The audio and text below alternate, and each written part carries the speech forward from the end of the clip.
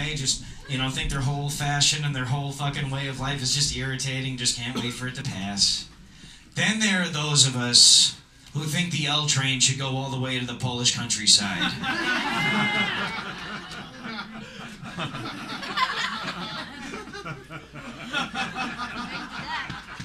Like, it's seriously, it is a really good thing that hipster is not an ethnicity, because at this point, it's scary. Like, it's happened more than once. Like, every time I see, like, a store in my neighborhood put out, like, a table with fedoras and goofy fake glasses, I flip the thing over like Jesus with the fucking money changers.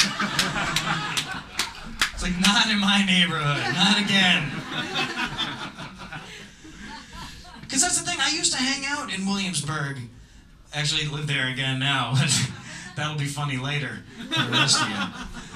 Like, I just, like, I used to hang out there like 5-6 years ago, and it was awesome. I loved it there. It was like the first generation gentrifiers, like people who couldn't afford to live anywhere else, you know? It was like real artists and musicians and writers and cokeheads.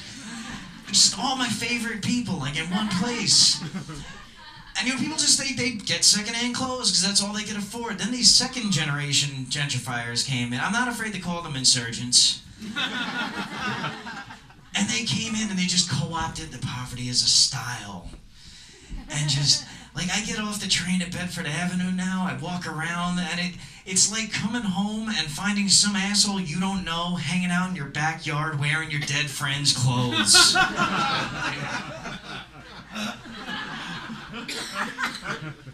It's sad. And I'll leave you with a little story. This actually happened the last time I was unemployed, and I didn't get the unemployment. I just didn't have a home for a bit.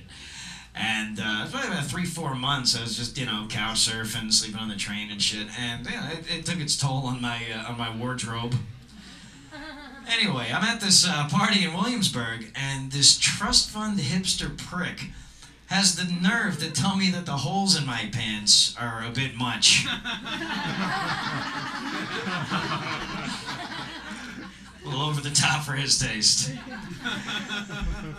So I told him, I was like, I really can't argue with you. I guess what happens is when you lose your job for taking 3 days off to bury your grandmother, then they go to court, lie about it, fuck you out of your unemployment, you lose all your money, your apartment, girlfriend leaves you, start mooching off friends, sleeping on couches, floors, the F trains, literally getting by on whiskey, peanuts, and self-loathing. Usually the first thing to go is your fashion sense. You sheltered, overfed, useless, do-nothing piece of shit. You contribute nothing to this society. If you had to go a week in the real world without your trust fund, they'd send what's left of you home to your parents in your Thundercats lunchbox.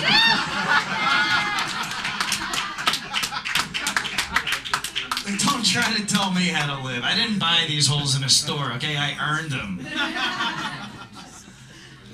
But I didn't say any of that, because I keep it classy. What I did, I tried using logic.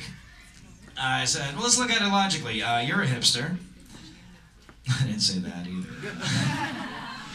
That's dangerous. That's like waking a sleepwalker.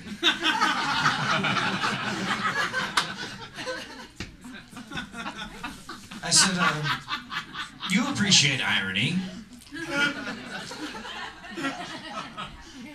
How do you feel about the irony of explaining to a 12-year-old Cambodian kid in a sweatshop that he's got to tear holes in the perfectly good pair of pants he just made so you can look interesting? Okay, boss. I just finished making very nice pants. Can't wait to sell them, get a fair share of the profit.